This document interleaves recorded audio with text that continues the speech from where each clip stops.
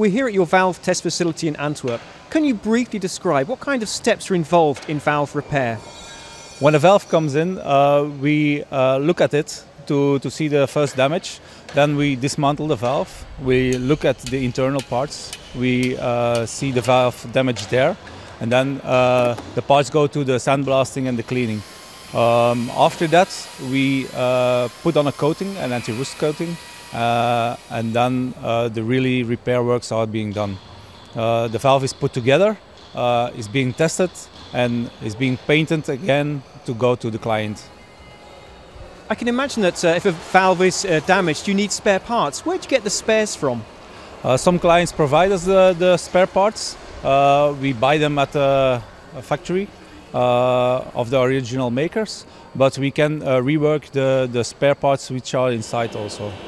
We stellite them or we rework them on the turning benches. Obviously, valves come in different materials. So what happens if you have to make a repair on a duplex valve or a titanium valve? It shouldn't be a problem. We've got a lot of experienced technicians here to work on that.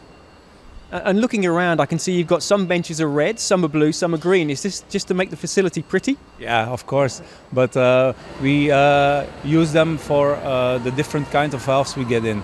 The blue benches are for the control valves, the red are for the safeties, and the green one you see here are for the on-off valves. And does this make it more efficient internally?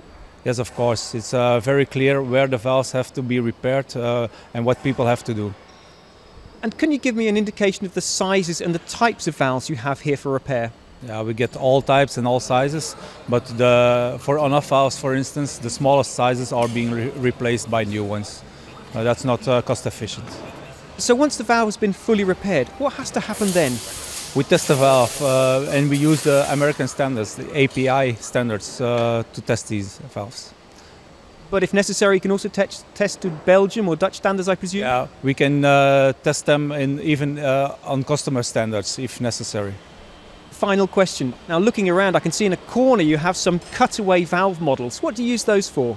For education. We have got a lot of young people working here and we have an education program for them, taking about 6 months, and we give them a chance to become a valve technician here.